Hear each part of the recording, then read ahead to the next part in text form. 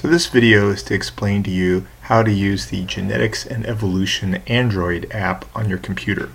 Now I'm assuming two things. I'm assuming that you've downloaded the Genetics and Evolution Android app onto your computer, and that's what you can see over here in this folder. And I'm assuming that you've installed the program BlueStacks into your computer, which is an Android emulator. Supposedly this will run on both PC and Mac. I'm demonstrating it here just with respect to the PC. So the first thing you do once you have it there, I have here the apps that were installed automatically with BlueStacks, and I have this one. You literally just double click on it. You notice it's assigned an Android package file tag because of its extension. Just double click on it, and that should begin the installation process onto your device. You see there, installing the APK. So let that go for a couple of, maybe a minute or so. I'm going to pause the video until it's done, and we'll continue from there. So this is about a minute later. You'll notice now that it's finished installing because here in the apps folder you have a Genetics and Evolution shortcut. So if you want to run the program, go ahead and click on that, or double click on that.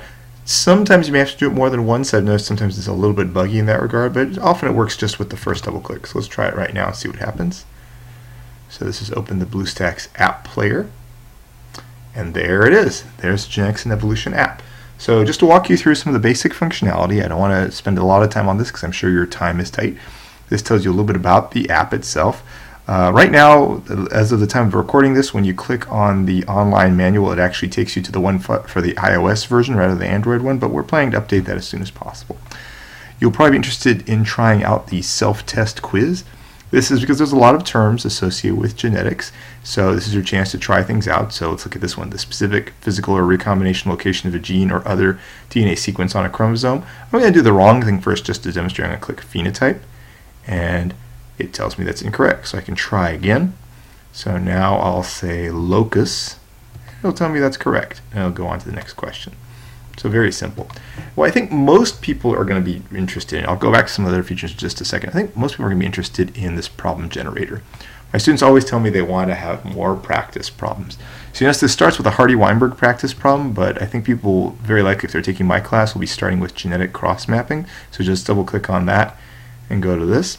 So this gives you gamete counts from a test cross associated with a heterozygous individual. So you just click generate, and there's a set of numbers.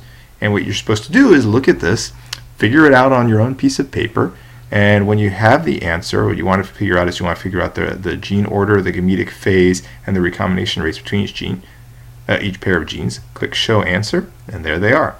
In this case, little b, little a are with capital C for phase, and big B and big A are with lowercase c. We see the gene A is in the middle, and this gives us the recombination fractions. And we can just do this over and over again. This particular example now is one where two of the genes are unlinked. So we see that gene B is on a different chromosome, or at least unlinked, maybe not on a different chromosome, but at least unlinked from genes A and C, but A and C are linked to each other. And you can just keep doing this over and over again, and it generates new ones each time. It's not taking from a subset, so you can do this and have literally an infinite number of practice problems. So you can do this for genetic cross-mapping, you can do it for Hardy-Weinberg as it showed initially there. It'll generate these. In this case, you're looking at the observed and expected genotype frequencies. Check the answers.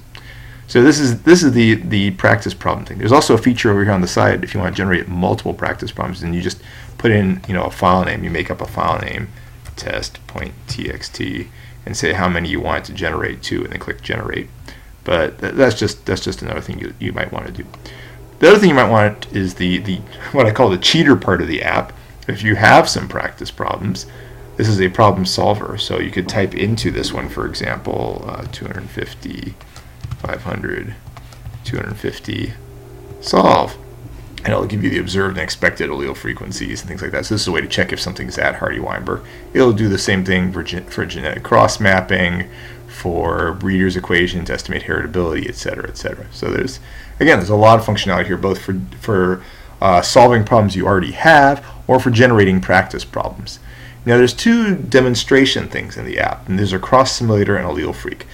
Introductory level thing will be cross simulator.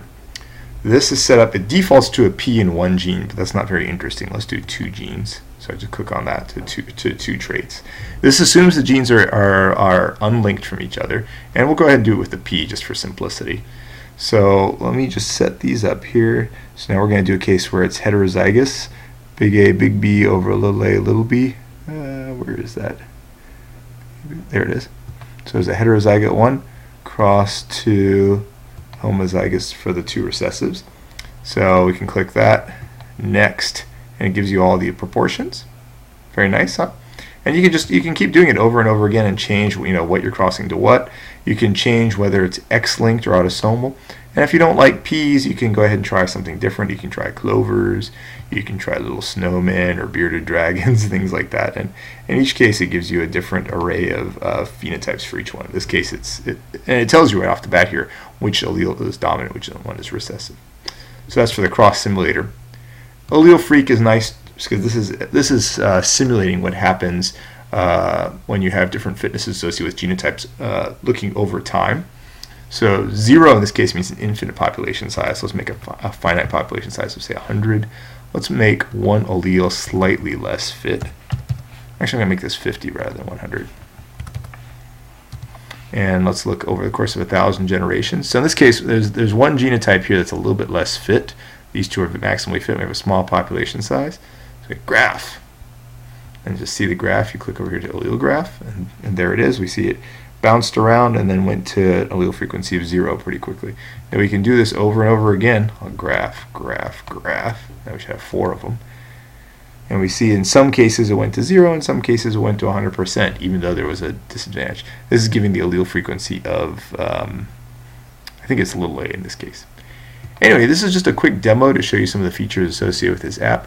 Spend some time trying it out. Talk to some of your friends doing it. The iOS one is something else you can compare it to if you have that sort of device. But overall, I hope you enjoy this. Thank you.